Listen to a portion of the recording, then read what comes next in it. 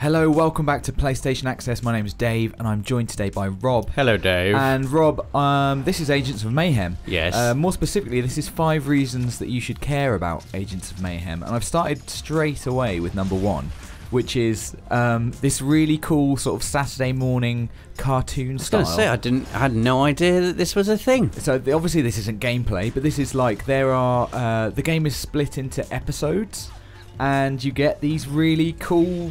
Reminds me of watching Captain Planet and Teenage Mutant Ninja Turtles on a Saturday morning. Exactly. Already. I mean, it just made me really smile in like a nice nostalgic way. I thought it was brilliantly well done. It really sets the tone. It just really suits the game really well. It kind of immediately lets you know the kind of game you're going to be playing. It's a bit tongue-in-cheek. It's a bit over the top. It's, you know, it's got really sort of larger-than-life characters with loads of sort of stereotypes and I stuff would not in a good way. expect anything less Well, absolutely. from this game.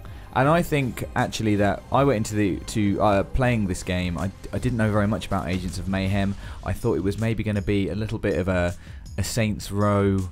I don't know how to say it. Sort of a rip-off, I guess. Homage. A homage. That's the way to put it. And I felt actually it wasn't like that at all.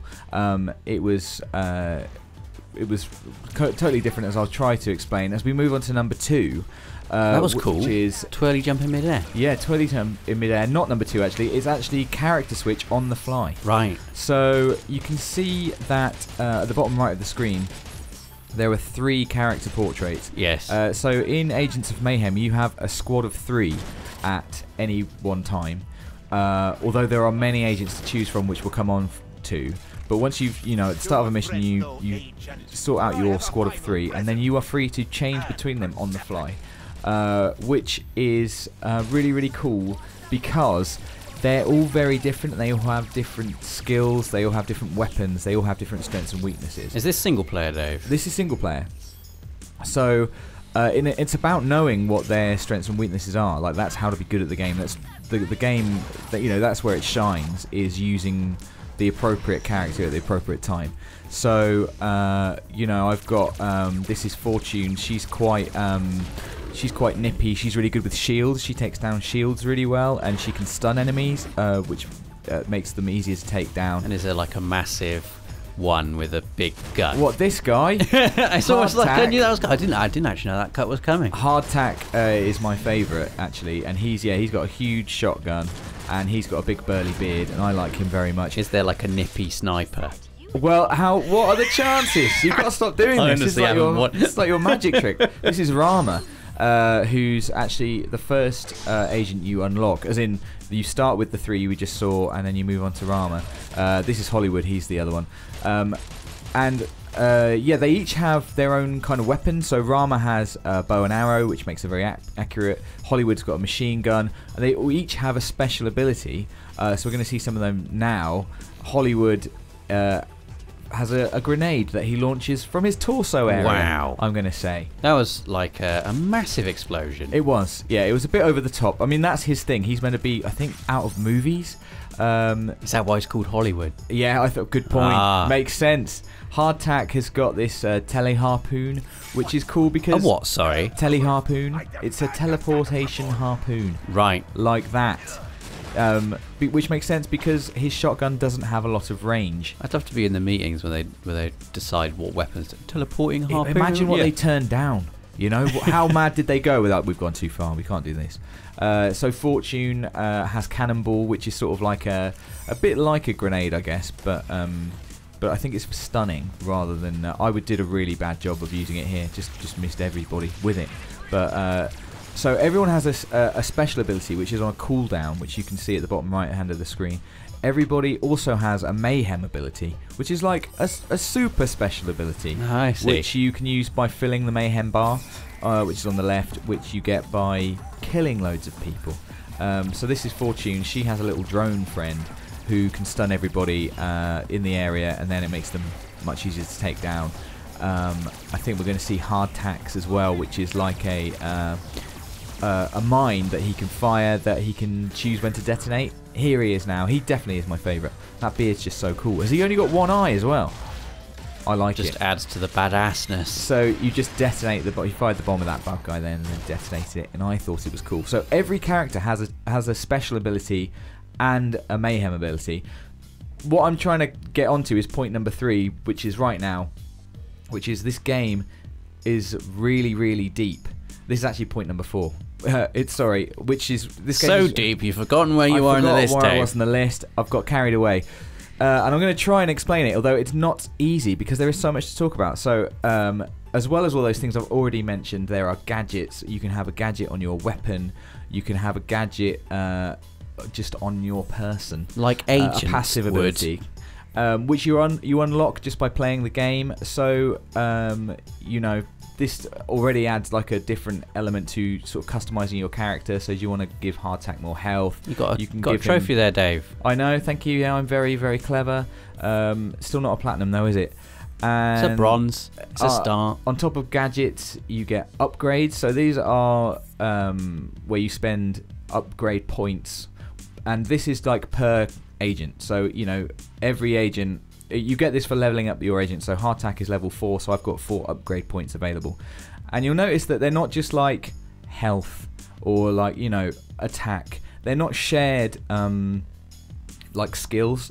So each agent has a different set of 4 attributes that you can upgrade and do different things. There's also on this last one you can see there's a squad bonus, which I thought was really cool because it just again is like another way of customizing how you want to play. If you put points into there, then your squad are all going to benefit. This is the last sort of way of upgrading your character, which I think is great, which is with upgrade cores, and they are a shared resource. So you can see I have 4 cores, but if I spend 1 on Hardtack, you know, that's going to be 1 less to spend on any of the other agents. Yeah. So it's different again to like just XP points. And I just think it's a really, really good system. I really enjoyed looking through it and seeing the different options available. It kind of became apparent to me how deep you can get into this game. Putting together a squad for particular kinds of missions, knowing that, you know, like Hardtack, I think I upgraded his melee, his resistance to melee because I knew that, you know, he's got a shotgun, so he was going to be getting going in close. Exactly. There's I think I gave Hollywood a dash ability, which meant that every time he dashed, he left behind a grenade, and I just really appreciate that kind of customization. It's a bit carefree with his grenades, isn't he, Hollywood? He is indeed. Look how many agents there are. There are 12 agents. I was going to ask how many agents are there. You've answered my question. You can see them at the top there. So there are 12 agents. Each, as I said, with a different weapon, a different special ability, a different mayhem ability, then all those separate abilities that you can upgrade, as well as the core abilities. Then you're gonna be upgrading all of those. It's like really, really deep. And putting together your squad is going to be, I think, just a lot of fun. And what's this now? This is just the last point, which is a bit of a sort of catch-all to just say it's a really fun open world. It doesn't take itself too seriously. So we were just looking at all that shooty stuff, and now you're saying there's a big open world as well. Yeah, it's set in Seoul. You have this car. There are loads of cars to upgrade. Unlock. You can also just steal civilians' cars because you know that's the rules, isn't it? You get a triple jump. Not just a double jump, but a triple jump. This is you calling in the car. Every character Nice. has a little, way of getting in the car if you stand in the circle. The car has a boost. You can jump up buildings. You can jump up buildings, but only certain characters can do that. So again, you want to kind of string together combinations. So Hardtack, he can climb buildings, but Fortune can't. But she can dash through midair. That looks great. And so it just really encourages you to, think about your squad and use them. It's not a gimmicky gameplay mechanic. I didn't think. I thought it really worked well because, you have to think about it and understand your characters. They're not all just like the same. This is your secret base, which I really enjoyed, with actual gameplay information on the big screen. Excellent. That you can walk around and go and see the R&D department and stuff like that. I like how you've shown me both Agents and Mayhem in this video, Dave. Well, that was my aim, Rob, and I'm glad to hear that I've got away with that. So hopefully, that has given you a bit of a flavour of Agents of Mayhem. I was really impressed when I played it. I wasn't expecting too much from it, and I ended up really enjoying it. And I just want to get more of the agents really, and see what different abilities that they have, and you know, see how you play with them. So thank you very much for watching this video. Please do like this video if you liked it. Let us know in the comments what you think of Agents of Mayhem. Have you heard of any of the other agents and what they can do? I'd be interested to hear about it. And please do subscribe so you don't miss anything else from the world of PlayStation.